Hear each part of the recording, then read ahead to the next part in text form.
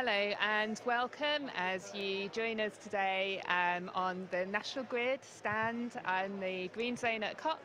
I'm Dykta, I'm UK Head of Strategy at National Grid, and I am delighted to be joined today by these two wonderful people sitting to the side of me. We have Lolita Jackson, MBE, who is Director of Communications and Sustainable Cities at Sustainable Development Capital. But prior to that was Special Advisor on Climate Policy in the New York Mayor's Office. We also have Emma Pinchbeck, who is CEO of EnergyUK and has been a lifelong climate activist, I think it's fair to say, starting out her career at WWF before finding her way to her current role. So today at COP is Gender Day, and I'm really excited to have these two amazing women join me in our conversation today, where we're going to talk about diversity and inclusion and how important that is as we decarbonise our economy.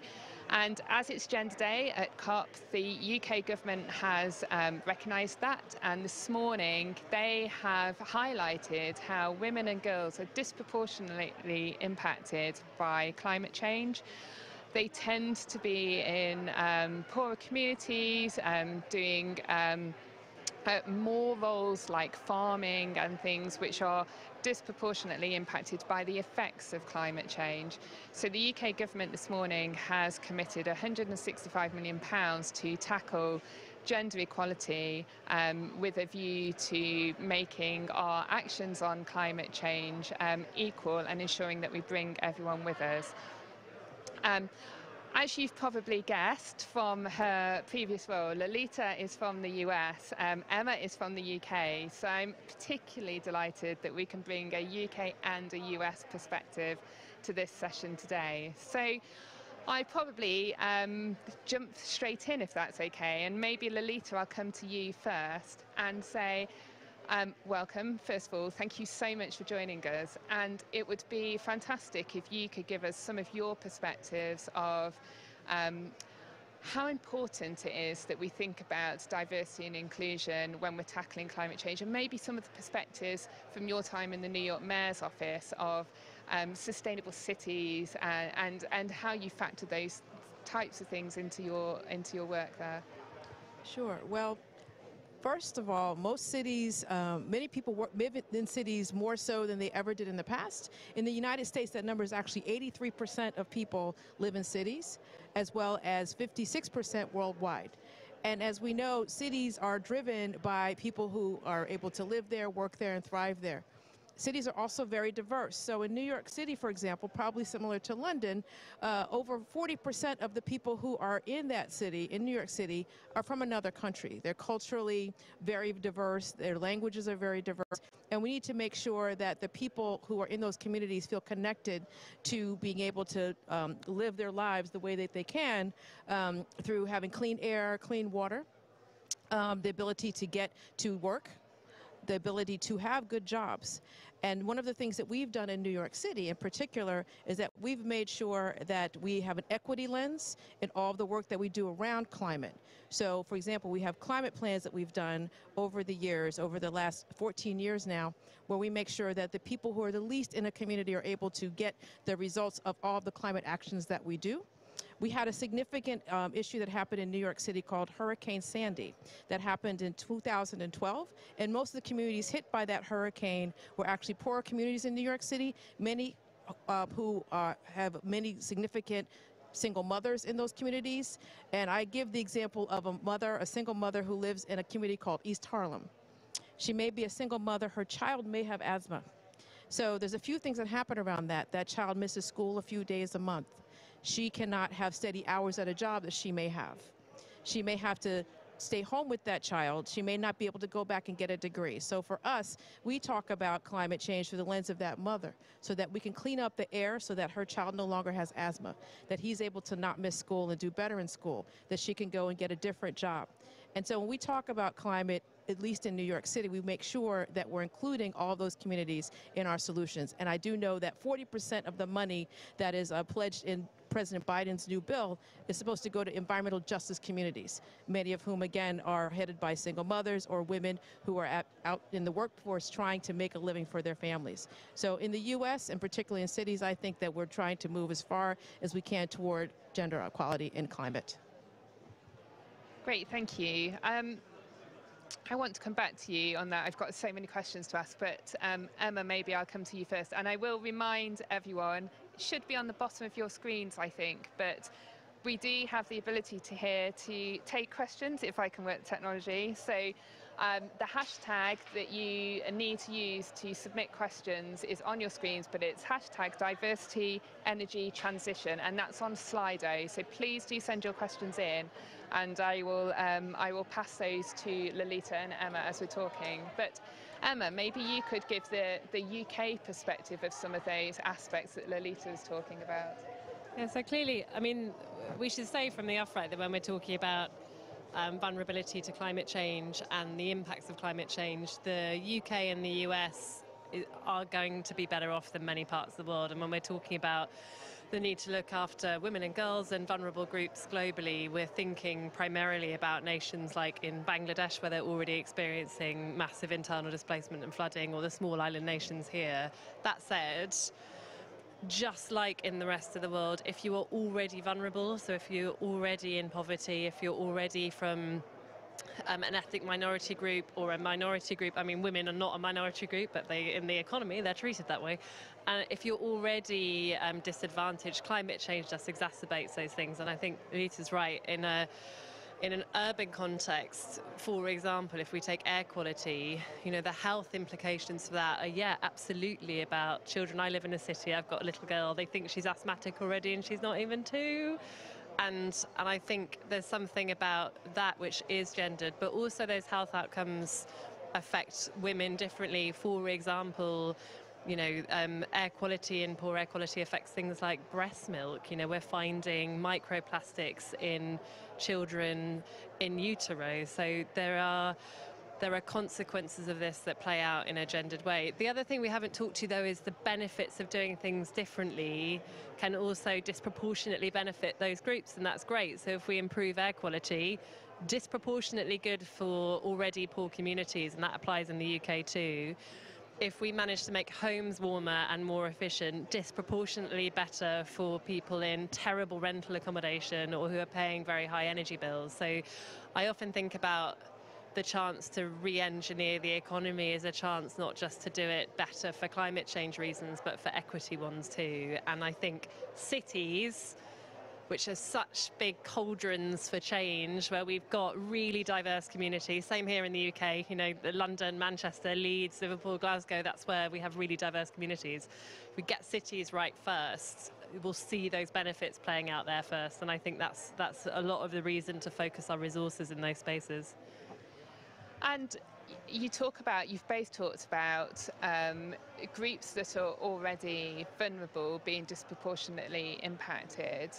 And Emma, you and I have, we've already had one chat today, and we were talking about some of those aspects that you've just raised around equity and the impacts that different siloed parts of government policy play into climate, and how really at the minute, I think probably both in the UK and the US, but you can disagree with me, that there's government policy and there's economic policy, and then there's like climate policy over here somewhere. And how do you start to bring those things together so that you are thinking about the whole spectrum and not kind of going, well, today we're going to talk about climate change and how we're going to fix that, and then tomorrow we might talk about the single mother who can't access, you know, childcare or healthcare, and how do you start to bring those things together? Maybe Lolita, how kind of forefront is that, do you think, in the political perspectives in the US? Well, what's starting to happen is that many cities in the U.S. have put together climate plans. And in the midst of putting together climate and resilience plans, they recognize that it touches all aspects of their city's society. So particularly health impacts, even in places that, for example, have heat island effect, which means that some parts of a city get hotter than others. When we have heat waves in the United States, where you've probably read the temperature got up to 116 degrees in a city called Portland, Oregon, which normally doesn't get heat to that degree at all.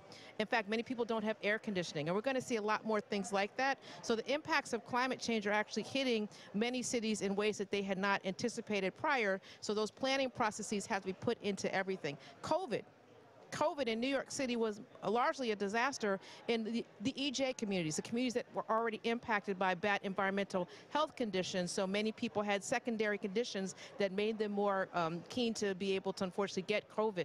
We had 800 people a day dying in New York City at one point, and many of them had pre-existing conditions because of where they lived. So we're recognizing that the cost of not dealing with climate in everything that we do, even transport, people can't get certain jobs if they don't live anywhere near them. So we need to make sure that there's accessible transport and transport-oriented development. So we've really put our climate policies in New York City central to a lot of what we're doing. And I think a lot of other cities are copying those models by being part of networks like C40 and UK 100 and other networks around the world that are connecting people to be resourced and get the best practices they can from one another to help understand how climate affects everything that they're doing. Yeah, I was going to say, I mean, I'm just going to be like what Lolita said for this whole time. But there's two things, I think. One is broadly about our economic policy and how we consider it. So our evaluation framework, right? And at national levels, if you look at GDP in most economies and how we evaluate economic success, we're pretty terrible at costing in these things like co-benefits. But co-benefits to a lot of people, particularly people that are disempowered from the current economic model, are the thing. So, you know, to give you an example, in the UK, some years ago now, we did a pilot scheme where with the local healthcare budget, we were investing in low carbon heating systems and energy efficiency in people's homes. And the reason for that was that there was reduced hospital emissions for respiratory illnesses from what was essentially an energy problem. And there are two problems with that in how we think about policy. Firstly, at national level, it's very rare that you'll get the health department and the energy department sitting down together. Who institutionally makes that happen? And the second really big problem is none of those health benefits are costed in when we're thinking about the costs of climate change. So it always does my head in when we have a conversation about, oh, net zero is expensive. Expensive for whom? Because, and what costs and benefits are you looking at exactly? And this is a rant now, on the expenses for whom bit, I think we also, though, have to be careful in the transition that we're funding things affordably across the economy, and that's the much more interesting question about how you do it justly. And then lastly, and the other thing I wanted to say is it's about including voices into how we design the change from the beginning. So one problem is the economic model, the other is who are we listening to? And in the UK, we do a lot of stuff through Westminster. We do a lot of stuff through our national government. And for things like cities, you probably need to bring in, you know, devolved and regional governments. You need to bring in community groups. You need to bring in trusted actors who can speak for communities beyond just the central Whitehall government. Both those things are a massive institutional challenge. They require change for officials, but I think they're probably necessary to getting what has got to be a just transition away. So that ties in really nicely to a question that we've had about leadership. So the question was, you know, what role does leadership, national leadership, have to play in this? And if I can kind of narrow our conversation down a little bit temporarily, but you know, a lot of our policy and a lot of these decisions and the direction is being set nationally, either through Westminster and through the Biden administration or at a states level, largely still dominated by a very narrow demographic. And what do you think needs to happen to change that, to ensure that that decision-making process is being representative? start. I would say in the U.S. we're lucky in that the system of government that we have gives actually states and cities a significant amount of power.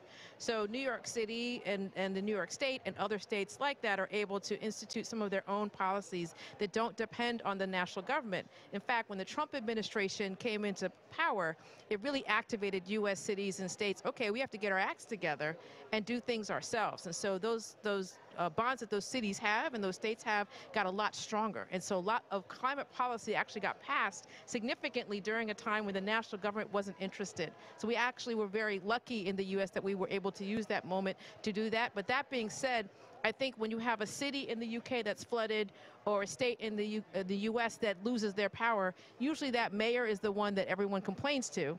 And so they're trying to make sure that action happens. So I think once you have an emergency that happens or a shock that happens, you'll find that people are a bit more willing to engage. And we hope that it doesn't take a shock going forward, that people understand that it's the right thing to do. But what I've seen is that A, when the Trump administration was in, people got activated in the U.S., and B, when something happens in your city, even if you're the reddest, in the U.S. it's red, I know in the UK it's blue, but if you're that extreme color, when something happens, all of a sudden you're a climate change activist. Yeah, it's a really good question in the UK context, because we don't have that much in the way of devolved power. You know, it's not federalised here, and so one straightforward answer in terms of city change would be to copy what's been going on in our industrial clusters, so places like Teesside where there's a much stronger mayoralty, or Liverpool or Manchester or Bristol or London where the mayors have considerable power. You are seeing a slightly different approach, and perhaps we need more of that. In terms of how you encourage more diversity through, I think representation matters. So at every level of this, politics, business, working in the communities, we need to make sure we include new perspectives and be pretty aggressive about pursuing that. I mean, I can only talk to the business context, but it's why having things like quotas for the amount of ethnic minorities and women on our boards is a really good idea, because that brings diverse perspectives and we're setting the agenda. So, you know, more of that. But also just making sure we have more consultative processes. I'm a representative for industry, so I'd imagine if you're in industry, you're kind of screaming at the idea of adding more complexity to what's already quite a difficult process for change. But I nevertheless think that we have seen in the UK with things like building onshore wind that public permission is really, really key, and also articulating the benefits to local communities is key. And I'll finish with that, this brief anecdote.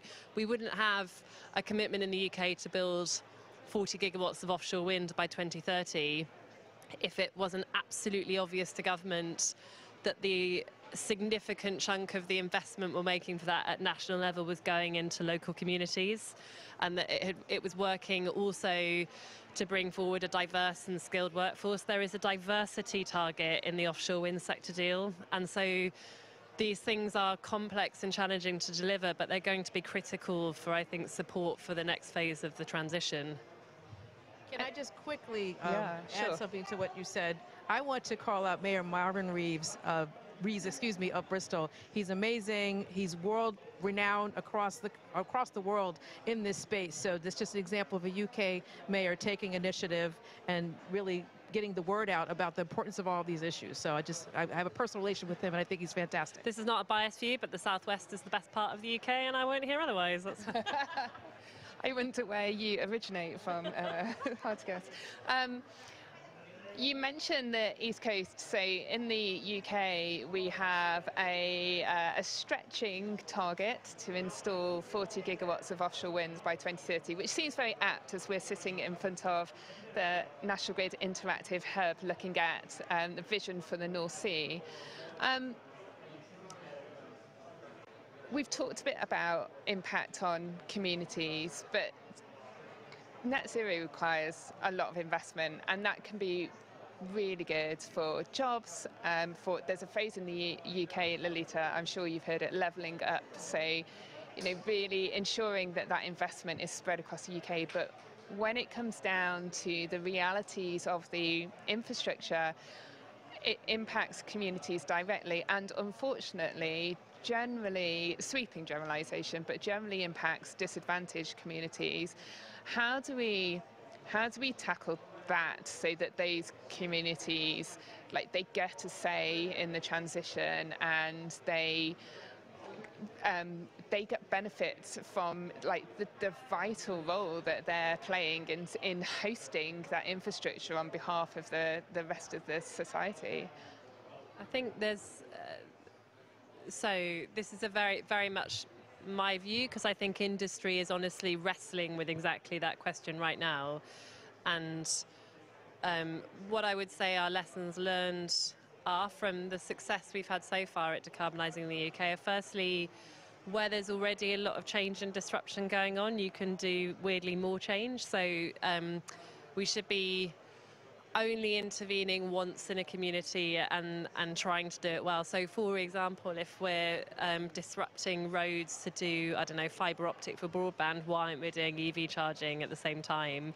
If we're going to be disrupting a community for big transmission connected generation, why aren't we thinking through what they might need in terms of, say, EVs or extra grid for electrification? And any of you who's watching as an engineer, yes, I'm aware that distribution and transmission are not the same networks in the UK, but I'm saying it's about the overall footprint for the UK. My mum, who's up in Lincolnshire, does not distinguish between whether a cable's been built for an offshore wind farm or whether we're doing something at district network operator level. She just knows there's disruption in her community, right? So, you know, don't at me. But the thing that we've also learned is that it's got to be long-term benefits. You know, I think when we started things like renewables, it was small projects, relatively. So when we thought about community benefits, it was tied to the project. It was like, well, we'll do a community centre or a single investment or a community fund that's about that wind turbine. I think we need to probably be a lot more creative and self-sustaining about that money. So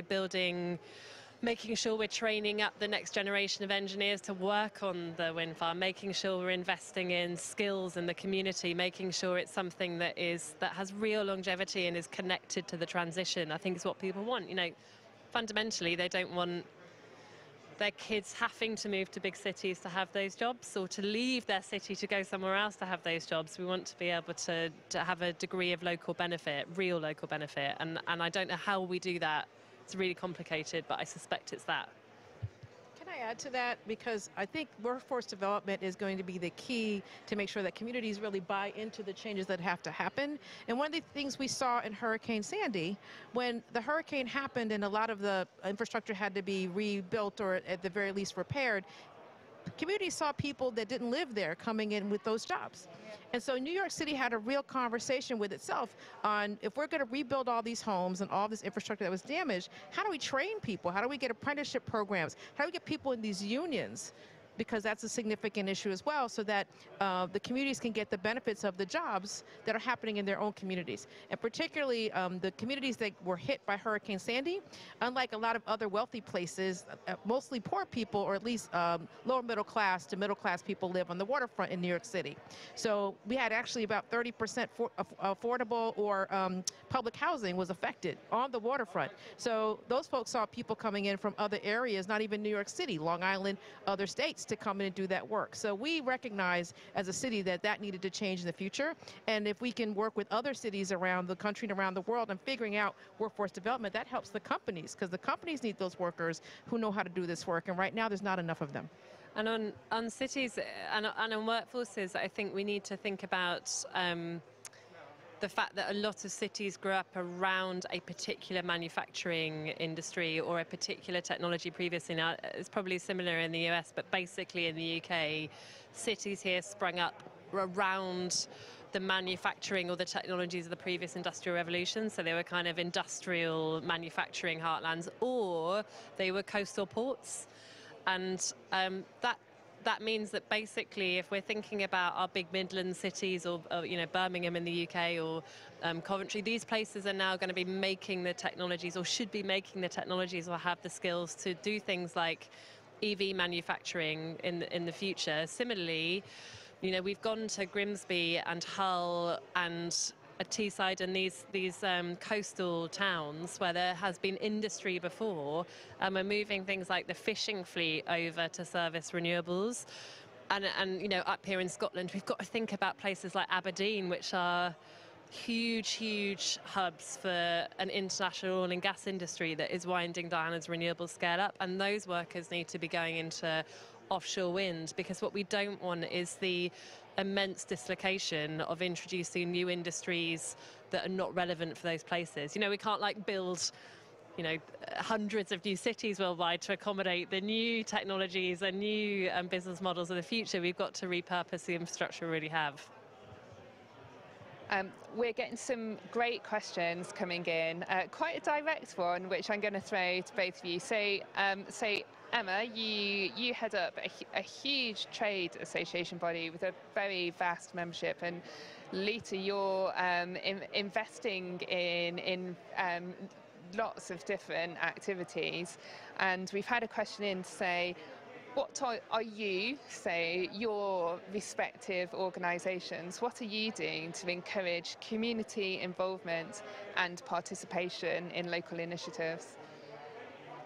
So the thing is about trade bodies is that you're both all powerful and not powerful at all. So my job is we do some direct work at EnergyUK. Actually, particularly, we've got our own diversity target. So it's slightly cheating because with a female chief exec, this is easier, but we commit to 50 gender split in all of our communications, anything you see from us publicly or our own events, so our events panels, but also our media appearances and so on. And to do that, obviously, we need to train our staff and make sure that our executive team and make sure that our board is representative too. And increasingly, we're going to try to work with industry on those kinds of initiatives and targets. We also publish a diversity directory. If you're watching this and you've got expertise in climate or energy, and you're an interesting and speaker from a diverse background, please sign up to it, because we use it to help drive more representation and participation.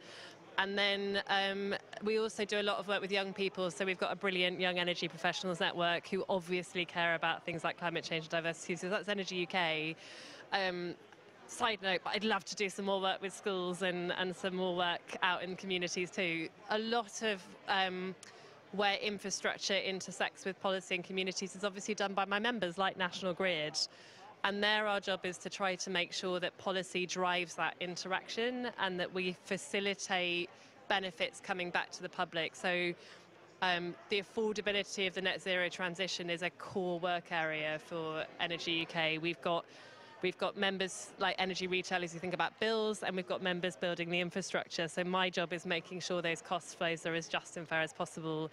We also have work programs with industry on the just transition and skills. And so, yeah, I suppose our job is the facilitator for all that good action. And the most fun thing about my job is, where possible, I try to be a step ahead of my members and kind of nudging them even further than industry wants to go. But yeah, there you go. That's me. And Lolita, well, it's quite a shift to go from a role working in the New York Mayor's office to a private investment firm where you are now. I'm guessing that you had like some personal ethics and motivations going into that, which must have been met for you to make that move. But like, what do you see in your organisation and how that kind of permeates through where you invest your funds?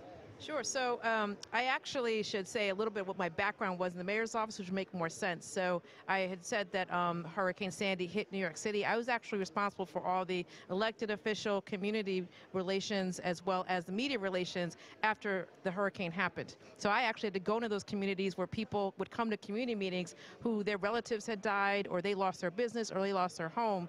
So I have significant experience on the ground with people dealing with climate. And my last job was as the climate diplomat for New York City. So I was a relationship person for all the cities around the world, the COP process, anything you can think of that was outside of New York State, I dealt with. So this firm hired me because of those relationships and my ability to go into the communities where we have projects and we own companies. And one example of that is the second largest industrial park in the U.S. is something called Eastman Business Park. and it's in Rochester, New York. It used to be owned by Kodak. We own all the power generation there. There are 16 different types of power that are generated there. And I initiated through the company to go up and talk to every elected official that represents that area. Also the key local stakeholders in economic development. They were thrilled that we went up there. We want to work with Rochester and help that whole community and not just our company, because we recognize it's such a big player. And so we want to have that model rolled out throughout the world, actually, where our assets are. And that's sort of why they brought me to the table. So actually front and center to me are the communities where our projects and our businesses are located. It's amazing. Like I feel quite inspired sitting with the two of you, and like your passion for driving action and keeping this at the front of the agenda. We've getting loads of questions coming through. We've all talked about the need to have diversity in decision making and leadership, and we've had someone ask, how can we encourage like a younger, more diverse workforce to really, step in and get involved in those discussions? I want to start with this because I'm very passionate about this. You can see that I'm black, and I majored in chemical engineering in school.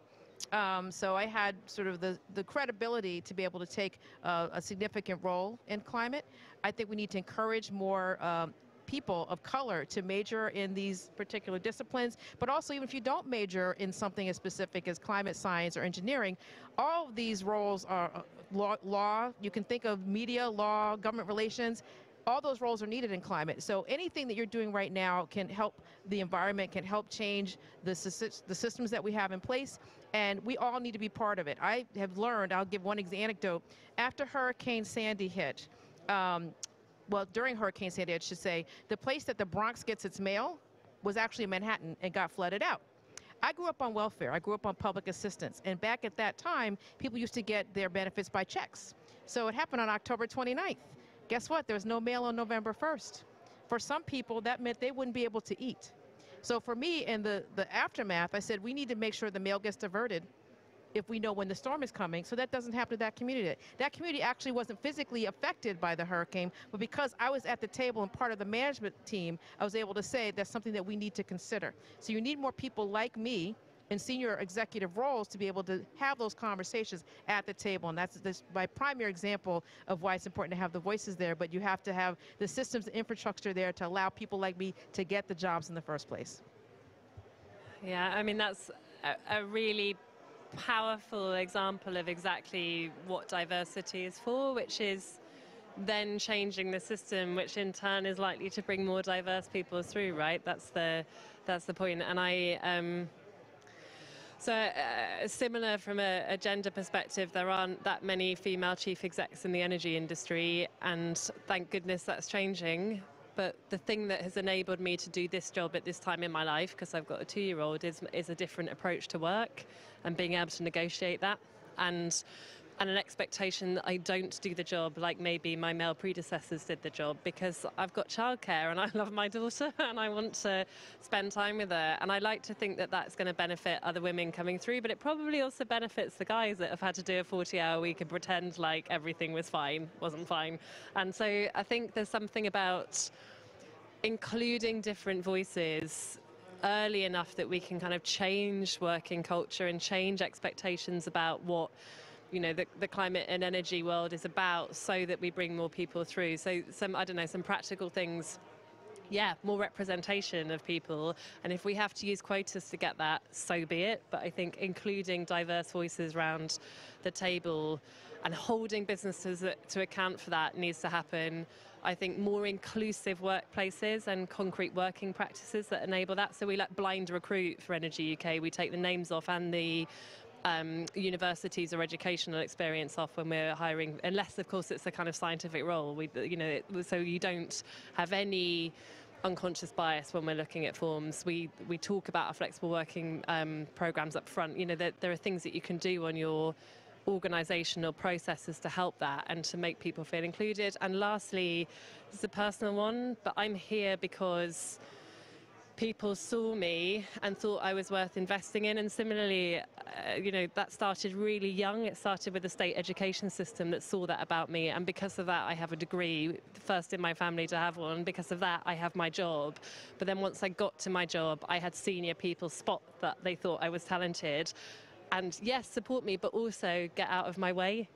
So I think if you're a leader watching this and you're wanting to be helpful, the biggest thing you can do is seed your platform. And that goes for you, including if you're a diverse candidate, because there's probably a young, diverse person that could have your stage. And so I'm trying to think about how I do that too. And I think what's really interesting is that, we're not that diverse. For an energy panel, this is quite diverse, but in life, we're not that diverse. Yeah. But the really interesting point is there's visible diversity and there's non-visible diversity, and actually we've all got backgrounds which you wouldn't know from looking at us. And as Lolita says, the wealth that comes from the diverse backgrounds and the way that you think about things and how you approach things really does add value when you're in a crisis. And like climate change is a crisis, so just because it's a long run crisis, it's still a crisis. And having people with a different perceptions and attitudes in the room contributing to the discussion will make a world of difference to where we end up. I mean, I have to say, I worked for the New York City Mayor's Office for 15 years. I can count at least 10 different times that if I wasn't in the room, the thing that I brought up would not have been considered at all. And then people were amazed, like, oh, I never thought of that. Just because of the way I grew up with no parents and very little child care and all the things that people take for granted sometimes in the family structures they grew up in. So even if I wasn't black, my family structure was unconventional. I grew up with a grandmother who died at 15. So I was basically a foster child with no siblings. And so that's a very different childhood than most people that were surrounding me in the office. So I just think thinking through diversity in all of its guises, socioeconomic, ethnic, gender, sexual orientation, all those things matter when we're making these policies. Yeah, and we've had, a couple of questions we've had. One is saying, the D&I initiatives need to be more than a tick box exercise. Completely agree, and I think we've all strongly agreed with that.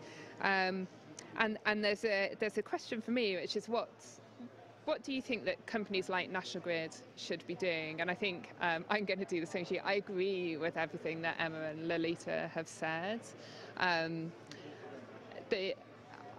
got quite a narrow energy industry in the UK view, and it has come on leaps and bounds in the 20 years that I've worked in the industry. I've got a whole host of anecdotes about arriving to an operational site and being ushered to go and use the toilet because they only had one toilet and it had been cleaned that morning because there was a girl coming, and none of the men were allowed to use the toilet until the girl had used the clean toilet, and then the men were allowed to use it again. That used to happen all the time, and we are way beyond that, thankfully. But there's still so much that we can do, and I think leadership's really important, and the leaders that are in place now acknowledging the issues and committing to tackle it and making it more than a tick box exercise, but also recognising the importance of targets and things like that, because it is a business issue. We won't survive as an industry or as companies without tackling it. So why not think about it as a business issue? You would put a KPI on a business issue, so why not do this? And I wholeheartedly agree with you in terms of role models and coaching and mentoring. I'm sure, and if we get time as host prerogative, I'm going to ask both of you to just give a bit of insight into your career, because I know the amazing journeys that you two have been to, but not everyone will. But I think we've probably all benefited at some point in our career from a particular sponsor or a mentor or someone who has identified us and picked us up and kind of encouraged us or pushed us through. And I think I certainly feel this anyway, be interested in your perspectives, but I certainly feel an obligation to give that back and to help people that are coming into the sector now and encourage them along. But, one thing I want to start by saying is that if you're looking at this particular broadcast and you're in a position to hire people, look at different places. Don't look in the same places. If you have a placement firm that is bringing you only white male candidates, get another firm. Because I am one person in one engineering school. There were 25 black engineers in my class 33 years ago.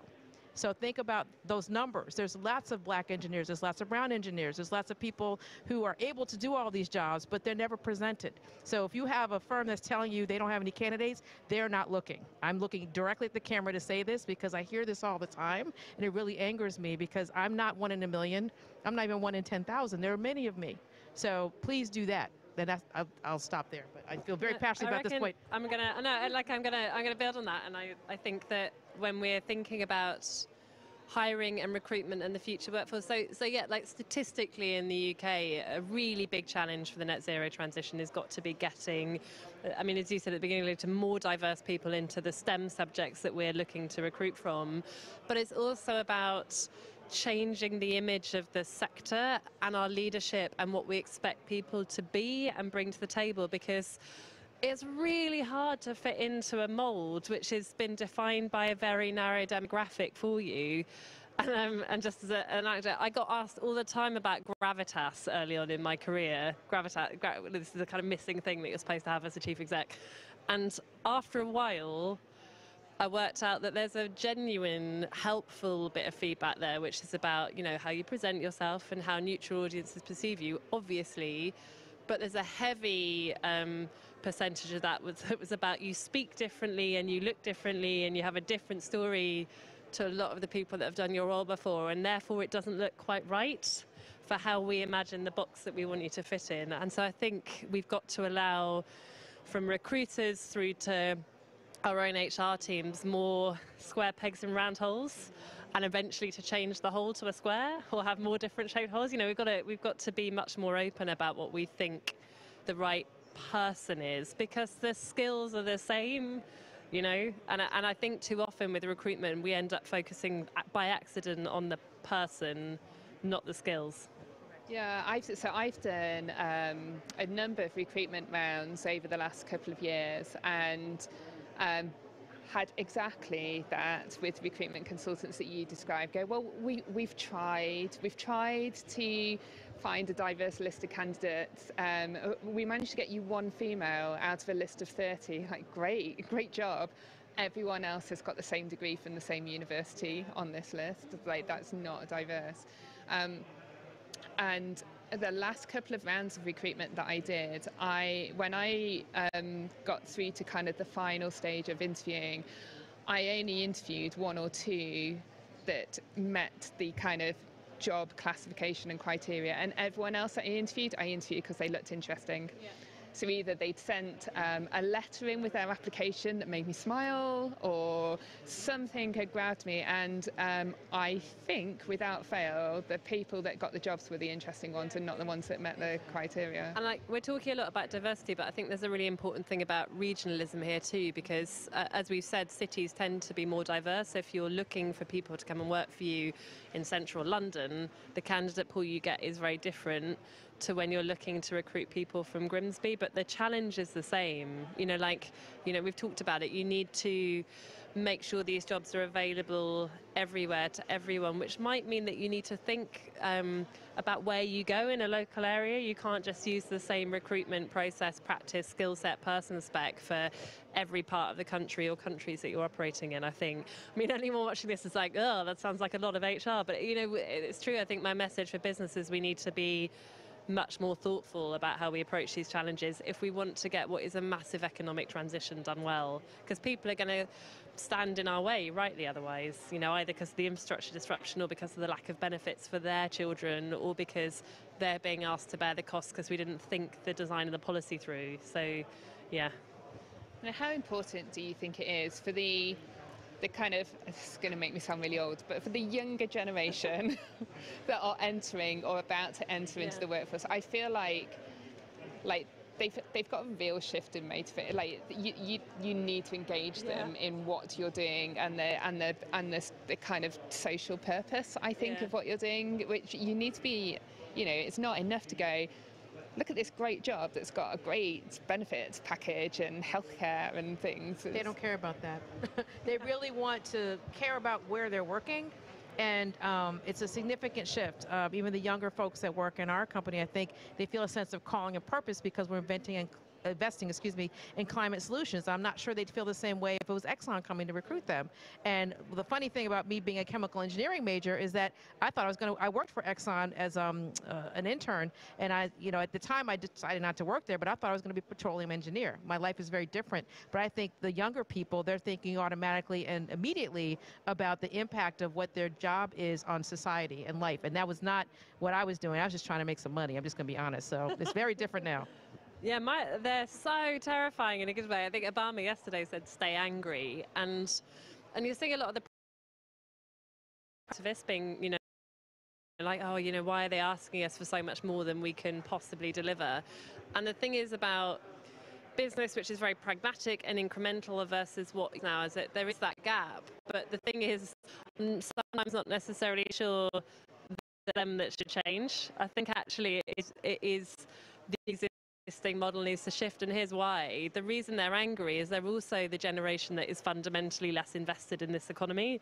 It's harder to buy a home, to raise a family, to have a kind of secure job, and then on top of that you're facing the climate crisis. So they're angry, and their expectations of business are obviously, you should change this because it's not working for us. And I think that's pretty admirable. I will say, EnergyUK, we've just done a big round of reviewing all our staff policies, and we've just done a restructure. And I thought I was like relatively young and kind of still with it. I am not, because the expectations of my team were so fierce and they were so challenging all the way through. And it's hard for you if you're in a leadership position to deal with that, but they were so right, and we're going to build a better business if we can get it right, even if the answer is sometimes like, I can't yet. But I think they deserve that honesty, and they deserve us trying. So I mean, if you're watching this, I think to attract young people, yeah, absolutely mission-led, also authenticity and leadership, and also they need to see real progress faster than we've been historically willing to provide it. So I'm going to use my host prerogative now, and so I've known both of you for quite a long time, and I know, and I'm sure everyone else does now, because it will have come across on screen, but how impressive you both are and inspirational. And I wonder whether we can just finish off. We should have done this at the start, we're doing it backwards, just to mix things up, but maybe talk a bit through your careers and how you've got to where you are. What were the key things that helped you get there, and what's your advice, I guess, that you would give to anyone who's either looking to enter the industry, they're at school maybe and thinking maybe I want to go into something in the energy sector, or someone who's already in the sector and going, want to be involved in the decisions? What advice would you give them? I'll start just very quickly. I started out as chemical engineering, as I said, but then I realized I didn't want to actually be a chemical engineer. So I stole classes. I went to University of Pennsylvania, which includes the Wharton School as an undergraduate school. So I took a lot of my electives from there, and I was able to go to Morgan Stanley. My engineering background has helped me every single day because of the way I think and process problems and ideas and solutions. And I was in the building during 9/11 when it got hit by the airplane. So I had also been there when it got bombed in 1993. And I said, well, if they're trying to kill me at work, I better really like my job.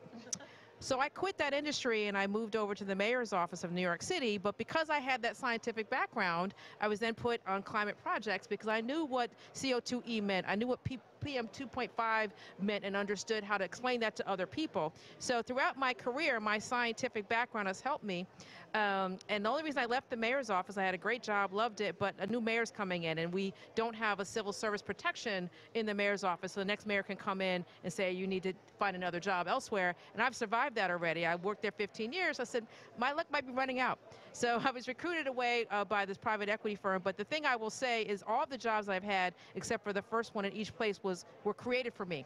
Because someone was watching how hard I worked, like, she can do more than that. I'm going to create a job for her. My job as climate diplomat of New York City was created for me. It did not exist before. So the thing I would say as advice is be open to whatever comes your way. My career was all like this all over the place, but I landed exactly where I needed to be, and I had to be open to that. The second thing is you never know who's watching you.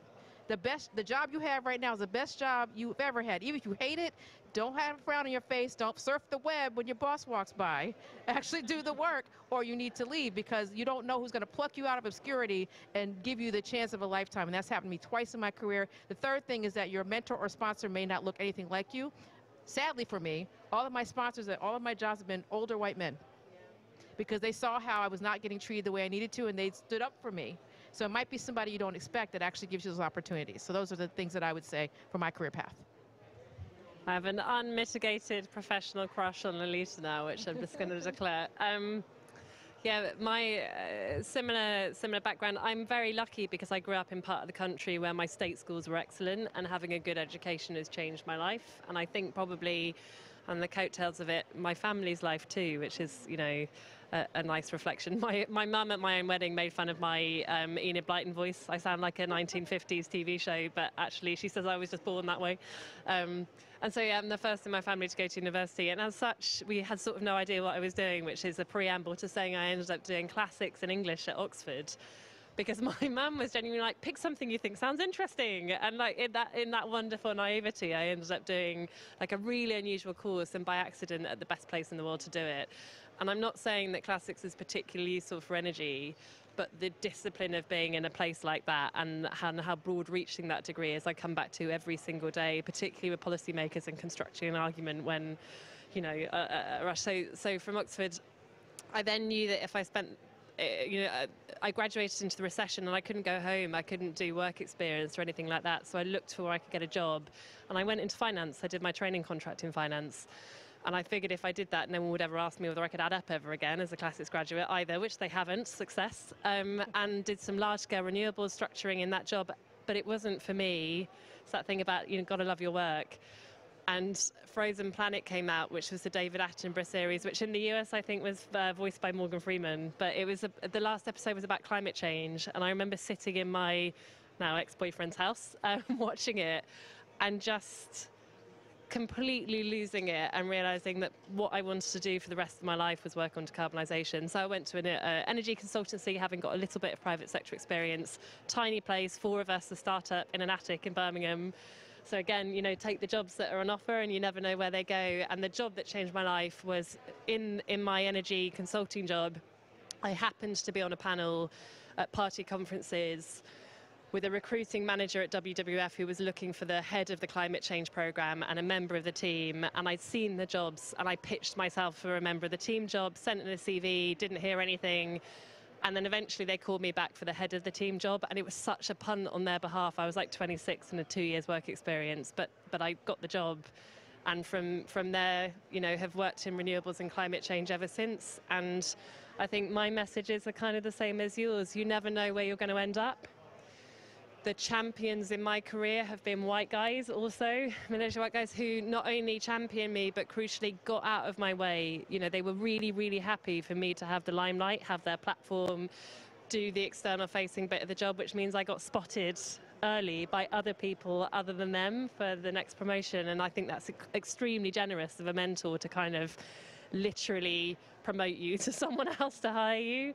And then I suppose the other thing that I'd say is purpose-led jobs can take you in interesting directions. So, you know, I'm really proud to work for the energy industry at this particular moment in time because it feels like a massive inflection point. But I'm a climate change activist at my core, so I take jobs which are basically still about climate change to me. And that means I've done lots of different things and they've been very tangential, but the kind of purpose is there. And I think for those of you that are wanting to guide your career, maybe it's the purpose and not necessarily the direct career trajectory that's the thing that you're looking for. So yeah. I totally agree with that. I might add mine in to reinforce the point. Speaking of impressive women, Claire. So similar background, actually not good schools, terrible careers advice. I got advised not to do maths at A-level. I got told not to do science because I was a slightly fluffy girl. Yeah, it wouldn't be useful when I was doing English as well. Fortunately, I managed to claw that back over the next few years. So I wanted to be a lawyer and couldn't afford it. Didn't have the money to get to a law degree. So I said, right, I'm going to do a business and law degree. Then I'm going to find a firm to sponsor me, and then I will convert to my law degree, and that's what I'm going to do. And I went on a placement with Transco, which is one of the predecessors of National Grid, who at the time were sponsoring graduates to convert to a law degree. And as it turned out, they stopped doing that before I got to that stage of my career, which was gutting. But I had an amazing senior manager at the time, who was female, but not male, who fought really hard to keep me in the company, and she had me working on the amazing things, and she really lit like energy, no pun intended, within me for the company and the organisation. And then there's been a few things that have happened through my career, amazingly good things and terrible, awful things as well, that have formed me into who I am as a leader and what I want out of my role. But my long-winded point was, it's very rare now, I think, to come across anyone who's got a very traditional, I want that job in 10 years and this is the route I'm going to get to. And I think the point both of you have made in finding the people that will sponsor you and coach you, but being open-minded, because quite often it's the jobs that you look at and go, I don't want to do that job, that you end up in them anyway. So, you know, why fight? Because you know you're going to end up there. But they're the amazing jobs, because they're the ones that really stretch you and teach you things and lead you to places that you just didn't expect to go. And can we add, we didn't think about the, you asked us, or someone asked us about how do you encourage people from diverse backgrounds to take those jobs, and I think the other observation I've made often in my career is there is a hair between me and a billion other brilliant women and people of colour and people of different backgrounds I've worked with, and the only difference is when a chance came to take a job I was definitely unqualified for, like at WWF, or indeed this job, massive steps up and these big, really frightening moments. I've locked myself in a cupboard and had a word with myself and come out and gone, well, I can at least try. And I'm not sure where that sort of sense of security comes from, but it is much harder for people from different backgrounds to have it. And I think people who don't fit the mold second guess themselves more. So I think if there's like kind of cool message from everything we're saying is that you're probably better than you think that you are. And particularly if you come from a different background, that's your strength. So you kind of have to hold on to it and think that you can probably do the job differently if there's a chance at it. You know, got to try and put your hand up. I mean, I imagine when you were on, this is the bit that you failed to mention, but when you were on maternity and got offered the job of massive CEO job, I'm sure it went through your mind. You go, well, what is the worst that can happen? The worst that can happen is it doesn't go that great. You do something else. Actually, my husband and I had a genuine conversation where I was like, right, just so we're aware, if I screw this up, I may never work again, because it's so visible. And once you've had a baby, particularly, I mean, my baby was as close as she was 3 weeks old when I interviewed for this job, and you can't, as a new parent, imagine normality ever returning, or your like identity ever returning, which doesn't really, you just change. And so, yeah, it felt hugely risky and a bit cocky and a bit out of my comfort zone. And the truth of it is, it was a car crash. You know, and still sometimes is, because I'm trying to juggle both, but I'm still good at it. You know, they were still, I think, God, I hope anyone who's hired me isn't watching this, I think they're happy with how I do the job.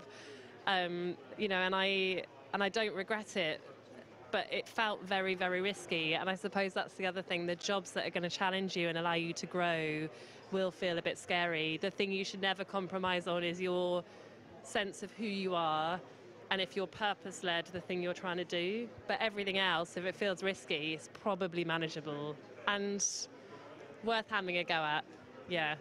And I just want to add, from the American perspective, being a Black American, slave descendant, so my great-great-grandmother was a slave. I'm actually part Scottish, so I'm wearing this as my clan, McLennan.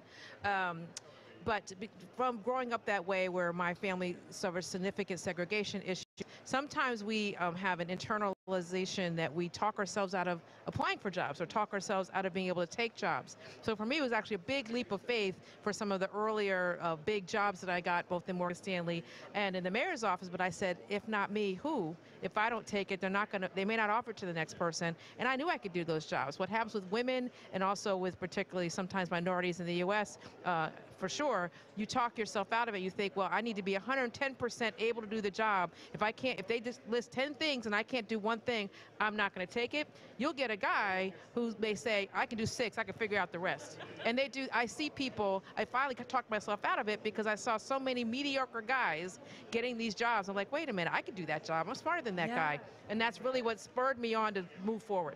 Yeah, that exceptional narrative. I'm so bored, the kind of, I'm being mean to a particular woman, but the kind of lean-in philosophy that you need to be better and exceptional to get ahead if you're different, I have zero time for, possibly because I'm a very tired parent. Like, I think you should be able to be as good as the people that have always held those jobs. So, or just different. That's it. That's the standard we're aiming for. Totally. Thank you both so much. I've thoroughly enjoyed this last hour. It's been an absolute delight to chat to both of you. Hope everyone else has enjoyed it as much as I have. I was just trying to think about how I sum this up, and I think I've had a few conversations over the last couple of days with people saying what is different at this COP compared to Paris, and the message that seems to be coming through is that this really feels like it's starting to become mainstream, and it's not some, political negotiators in a room talking things through. It's much wider, and there's much greater breadth of people involved and engaged. And I hope the conversation over the last hour has just shown how important it is for the conversation to encompass a hugely diverse range of people. So thank you very much for joining us. Thank you for your fantastic questions, and thank you again to Emma and Lolita.